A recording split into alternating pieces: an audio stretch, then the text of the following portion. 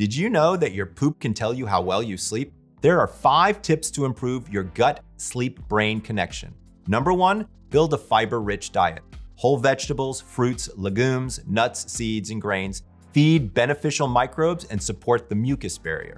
Generally speaking, I would avoid supplements labeled probiotic.